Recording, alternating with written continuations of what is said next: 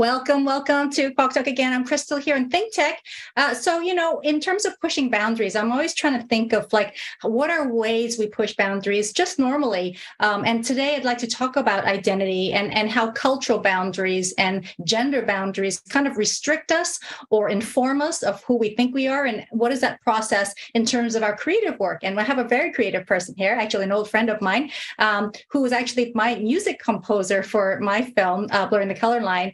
But today we're going to be talking about ManMan's work. And so let me introduce ManMan. I'm going to do the official thing first, and then we'll do like the casual kind of like peeling layers off of what we know or don't know about you. Okay. So, and again, this topic today is on being trans. We're going to talk about transgender, but also the transitions of what it means to become, the process of becoming something. I always feel like performance is always a process of becoming. And when we're talking about music, how do we kind of go from the journey of where we think we are, what we want to create, into that final product, and why the process is so important. So today, really happy to have ManMan, and I call you ManMan, but I know your official name is Yeeman ManMan Mui. And ManMan is a taiko drummer, artist, multidisciplinary artist, if you will, specifically. And ManMan's done some really interesting things. And originally from Hong Kong, you lived in Hawaii for a little while, and now you're based in California. ManMan strives to build an equitable landscape through the music as an educator, fostering creativity through multisensory expression. And the artistic approach challenges capitalist and elitist social norms. And there's something of a term that I think you need to unpack for me later called neurodivergence. And I hope we can look into that. And what does that mean? And what is your relationship with music and body and just the process of becoming? So let's talk about that. ManMan, welcome again to ThinkTech. I know you've been here like quite a few years ago, but welcome again. Hi. Yes. Now, I really... the reason I keep thinking about you is because I first met you identified as female, correct? And no, well, at the time I knew you. Yeah, at the time I wasn't out. I wasn't, fully out using, identifying as trans and non-binary. Yeah. Growing up, I know I never really fully identify as a girl or as women. I knew it since I was a really young child. So, but it's only until recently that I have the language that being able to fully identify and share openly, this is who I am. And yeah, so when we met, that was not what we talked about, for sure. Yeah. Yeah. And I would mistakenly refer to you as a she, and I'm sorry for that. And sometimes because it's in your mind, you have like this idea of an identity of a person, and then it's hard for me to transition. And I totally respect the need to be aware of that. And so that's why I want to talk about transitions as kind of a theme for today. What does it mean for me, even on my side, to transition my way of understanding? So can we talk a little bit about your background? Because you grew up in Hong Kong, quite traditional, Chinese family. How does that all inform you of your kind of identity? Well, yeah, I born and raised in Hong Kong. I immigrated to the US when I was 27. So fully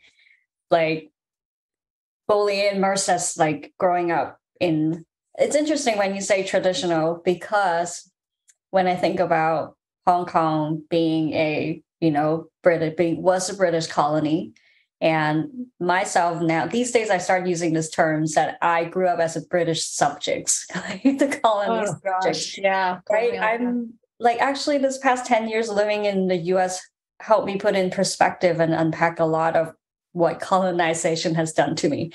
So to talk about growing up in a traditional Chinese culture, yes, I grew up with families. We do rituals and things, and baisan, meaning I would see my aunties and grandmothers doing full on Chinese traditional practice of religions and culture.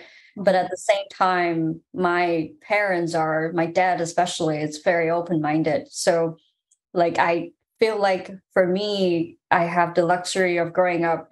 Like, yes, I'm exposed to very traditional gender norms. Very like that's the societal, like how imposed on like what a girl's supposed to be, a boy is supposed to be, that kind of thing. But at the same time, my dad, like, it's encouraging me to be who I am. So your dad knew that you kind of questioned your identity early on?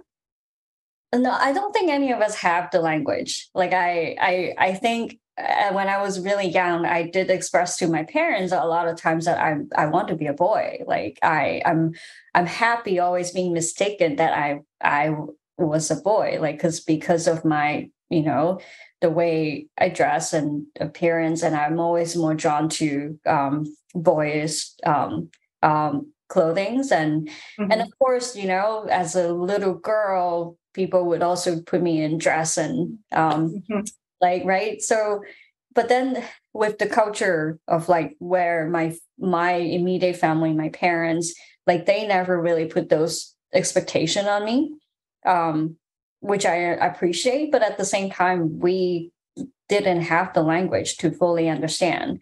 I mean, I remember being a teenager. I mean, at the time I have exposure to like, oh, lesbian, gay, but that's it. Like there's no in between. And I've always felt like, am I a lesbian? But I also am attracted to like like this exploring sexual desire as a teenager is really, oh my gosh, what's going on? Right? But that's the thing about sexual desire as a youth, is that we tend to explore, right? And it doesn't mean we're one thing or another, but that's part of the process. And I need to also clarify, well, gender identity and sexual desire are two different things. But then at the time, I did not have that. I did not have that available to me to understand gender identity and sexual desire are two different things. Okay, so were you attracted to more girls than boys at that time? I'm attracted to both. I am, and I was, which was confusing because at the time that, I'm friends with people who are identified as lesbian, but I don't fully feel that I fit in with them. I dated boys, but then I also don't necessarily fit into that mode of, you know, people dating and then how, like, as a girl needs to show up in relationship in a certain way. Right. The roles women play. Yeah. I never resonate with. And looking back and also going through puberty, it was really hard. I experienced a lot of body dysphoria, meaning that I was really uncomfortable with how my body was changing. Now it makes sense because like it also makes a lot of with like fat phobia too. Like I couldn't understand, like I was really, really had a lot of discomfort with my hips during the show. And then I talked to my mom, and my mom would try to like, you know, like talk to me about like, oh, like you're exposed to all these media images. It's unhealthy. That's why you're thinking this way. But now I'm understanding like, okay, it's also a mixture of like body dysphoria that I was experiencing. Yeah. And now looking back, having the language to understand it makes so much sense. What gave you the language? Is it being in the States? Is it being in a certain community of friends who gave you that confidence and freedom to be able to trust these ways of, you know, confirming? I think with immigrating to the US, living in the US, being in I play taiko drums, which is my main artistic expression and practice. And with that community, I'm able to connect to a larger like queer community, meeting friends who are also identify as trans and non-binary. And through that, that's how I start to like learn more. Non-binary. I like this. Okay. In between space. That's kind of right. Yeah. Yeah. I'm not a man. I'm not a woman. What am I? Okay. But do you mind if I share that? I went to your wedding, right? Yes. How long ago was that? 2017. Okay. And you dressed You dressed as a nice, you had a really pretty dress and jewelry and all that. Did you feel like at that time that you were going against how you wanted to be presented, or you hadn't transitioned your mind? That's an interesting timing that you're asking me this, because recently I look at photos from the wedding. Yeah. Now, like when I look back, well, first of all, clothing has no gender, and like anybody can wear any clothes, because clothes itself doesn't have gender. Like it's a society. We gender it, right? Like girls supposed to wear this, men supposed to wear this, right. And now with the understanding that, and also after socially transition, being out as trans, I'm also allowing myself to explore different clothings, like the haircut, but at the same time, I do like wearing dresses. Yeah. So it's comfortable. Yeah. There's certain type of dress I like more than the other. But then, like when I look at the wedding photos, this is also inspired by friends that I know. It's like looking at myself like, oh, if you like think of it this way, if you see a drag queen, right? Mm-hmm. Like, or if you see a person doing drag, or think of me being a non-binary or more masculine, I'm leaning more towards as trans masculine, and a trans masculine person wearing a dress. Like, it could still be pretty, right? Right, absolutely. So when because I genuinely love the dress that I picked. Yeah, no, I remember it. I love the hair and the makeup. I wouldn't be wearing makeup every day, but that was a nice experience. But it's interesting because you come across, because you're delicate Asian, physique and all that. So people don't question it. But when you talk about drag, it's obvious that it's like, a masculine body and a feminine dress, then it becomes kind of a contradiction, or people kind of have this discomfort or trying to like label. So you kind of slip in this kind of this secret space of passing for whichever way. Right. And to clarify though, like, now I'm able to see myself through that lens, because like being able to come out, like having a community do see who I am and recognize who I am, that I am able to look at in the past and looking at myself being really feminine and be healing and be like feeling it's okay. But it took a long time, because for a very long time growing up, I never ever wearing anything pink. I never wear any, like, I don't like wearing dresses. I remember a conversation I had with my cousin when I was really young, like, I don't like to wear a dress. It's really uncomfortable. But then I'm asking her, why do you like to wear dresses?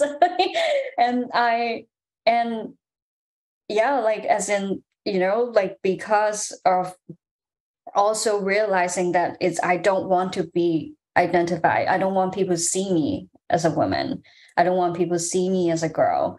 But unfortunately, the society is kind of conditioned like, oh, you wear this, of course you're a woman. But like, I'm like, no, I'm not. Like, so many layers of. So do you feel like you have the pressure to, how, Anna, going back to something boring like academic talk of Judith Butler, who is famous for her ideas on gender performativity. She says, I don't even know, can I say she? They say the idea is that we're always performing a gender, right? That it's not natural. It's that sometimes it's dictated by these social norms that dictate how we think we should be presenting ourselves in order to tell people what we are, right? So do you feel like you have any of those kind of consciousness when you dress every day, or is it continuing to morph, like as you continue to transition to kind of like just be in this fluid space of where you feel you want to be? How much does that dictate? I think it's transient. It's continuing to evolve. Okay. I certainly have a hard time parting with some of the clothing. Like, this dress is so soft. Like, so here's my dream. Is that I have this really pretty pink dress Yeah. that I pay a lot of money for. Okay. Okay. I still cannot feel comfortable to wear it at Not all. even like at a Barbie movie or something. Oh, maybe, I don't know. But and here's my dream is that I want to perform in that dress. I want to Okay. perform taiko like in that dress. That's something that I've been manifesting, like a piece or something that. All right. I'm going to hear you say that now. And I look forward to that performance because that'll be really, but I'm glad you were talking about performance now because I want to kind of talk about your work and your music and how your being trans kind of affects, or can we use it as the metaphor, as you said earlier, into the process of creating your work and how that kind of, how much does that affect the way your processing works? Does trans become a method of looking at fluid spaces that kind of connect body and sound and different types, forms of music? Yeah, I think it's interesting. I've never really used it this way, like being trans and how that, I mean, I am trans and I am non-binary and I am neurodiverse, which you earlier asked me to unpack Yeah. too. Yeah. Like, so now that I'm able to be more authentic with my own work as an artist, I am I am seeing that more coming forth, like in both my teaching, in both my composition, in both my artistic creation. Yeah. It does like show like being more and more coming to the forefront. First off, I wanted to say that's kind of how like I first got really into taiko in the first place, taiko drumming, and it has evolved too. So how I first got really into taiko drumming, I started taiko in Hong Kong, and taiko, like I think to most people, the immediate image of taiko is very masculine, and I like through playing, I started taiko maybe 12 years ago, and that's when I'm like having that release. And also as someone grew up, I am autistic. I grew up with selective mutism, meaning that when I was a child, I couldn't speak. I couldn't speak at school. I only speak at home with my parents and my mama, my grandma that used to take care of me. But I couldn't speak at all in school. And so like being neurodiverse, meaning like how my brain is wired in a different way than how I relate to the world, and not being able to speak is one way. And sometimes it's not necessarily not being able to speak. It's like speaking is not my most comfortable, intuitive communication. It's a nonverbal communication. Right. And like taiko and dance and music, it's definitely like so much more in tune, in line with how I like to express and connect with other people. Interesting. And taiko being so loud, it fits so many needs for me, like defying that gender expectation, gender norm, and also being a small person. You can't see how big I am, I'm tiny. And like playing That's taiko. what I want to say about your performance of taiko. I love it. You are a tiny person, but you are such a loud, big person when you perform taiko. You know, it's a beautiful thing. It's graceful and yet powerful. It's dynamic. Can we actually, this is a good time to share the video of you doing your taiko? Does we have a small clip? Yeah, so to lead into that, okay, that it's come to the part where it has evolved, like for me. Like this particular piece that I included in a video to share is with a really, really big drum. And the big drum we call odaiko, which like, of course, a lot of people think of odaiko, we think of like the hyper masculine image, or people would think of like kodo performance with the fundoshi, which is like the smaller. Like with almost naked, like you see like a very masculine body playing the drum. And I created this piece is actually where it's a space for me to explore what femininity is and what masculinity, or maybe what does that even mean? It's a place where I reconnected with femininity because growing up, I pushed femininity like, no, that's not me. But then at the same time, now embracing my own gender identity, like we all have feminine quality and masculine quality. Like, but then the society kind of forced us to, like compartmentalized, but yeah, we have to choose. We have to check a box. Yeah, well, this is an excerpt. Like we can take a look and well, let's take a look at it first and see, and then we can talk about it afterwards.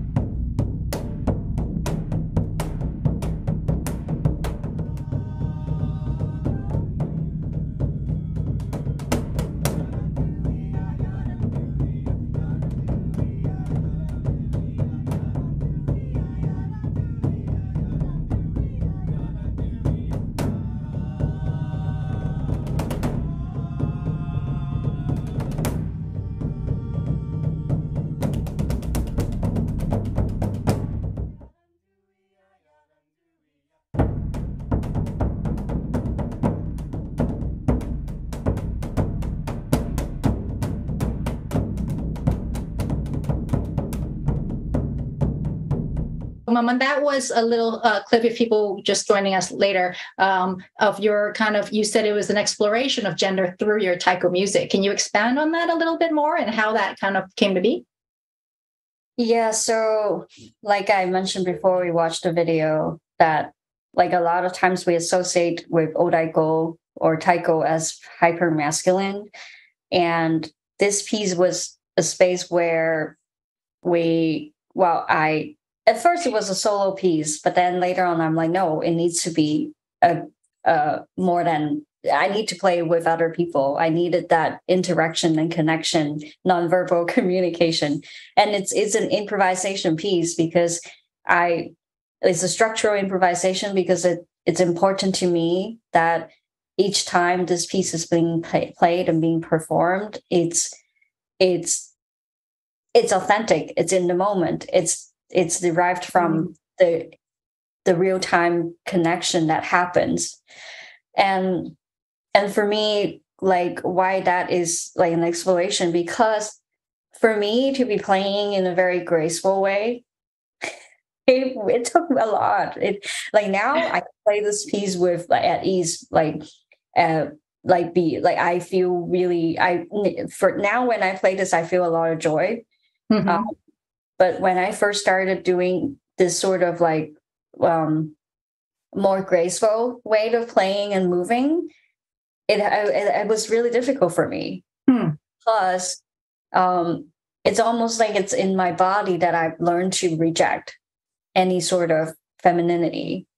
And people see me, like you said, right? An Asian petite women, that's how people see me, and these people just associate me as such and such. But for years of trying to fight that off of me, it's almost in my system, in my body, like, no, that's not me.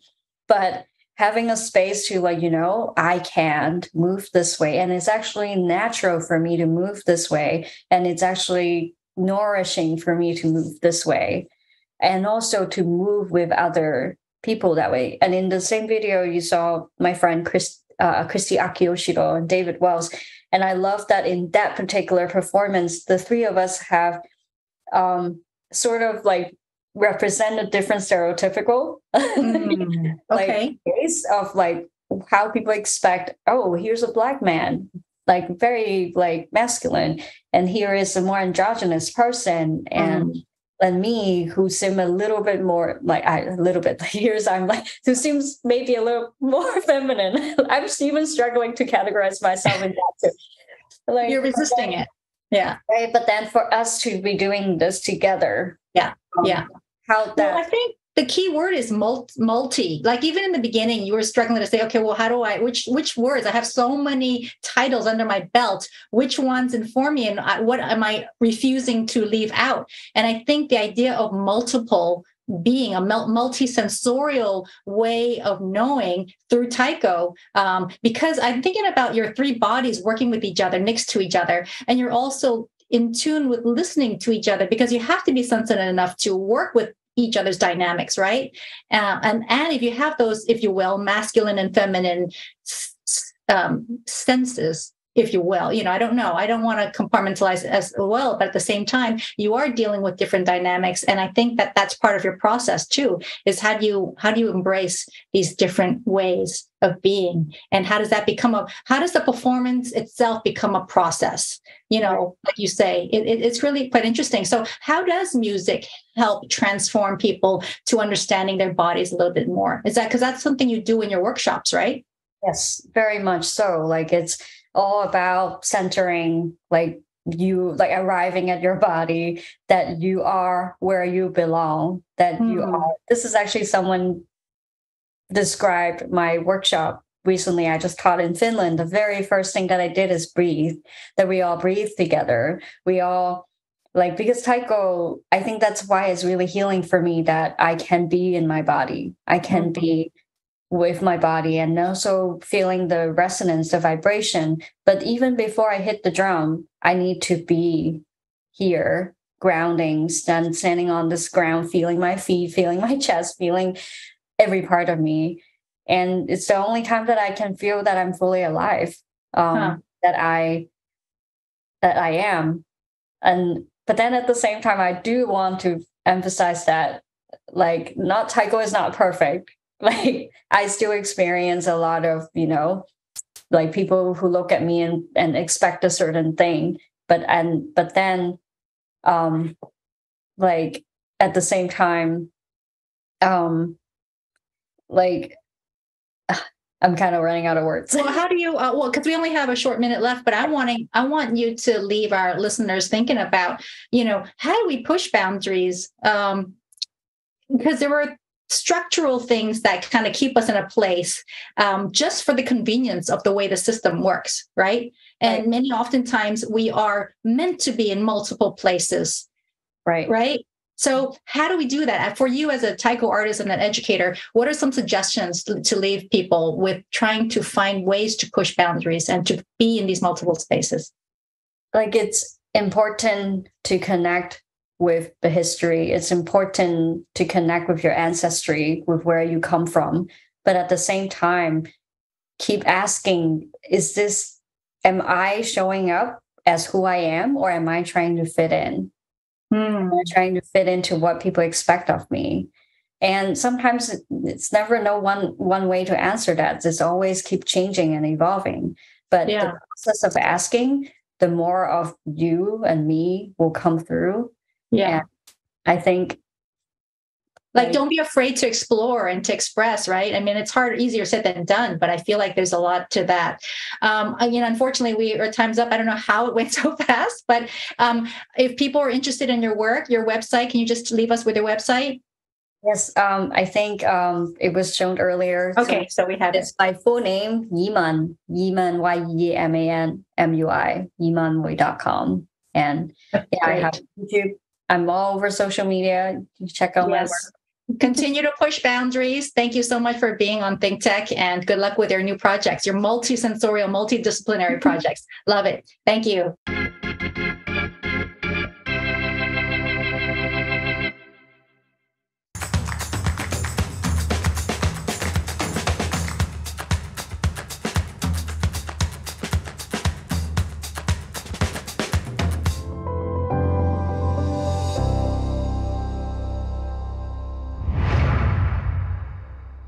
Thank you so much for watching ThinkTech Hawaii. If you like what we do, please click the like and subscribe button on YouTube. You can also follow us on Facebook, Instagram, and LinkedIn. Check out our website, thinktechhawaii.com. Mahalo.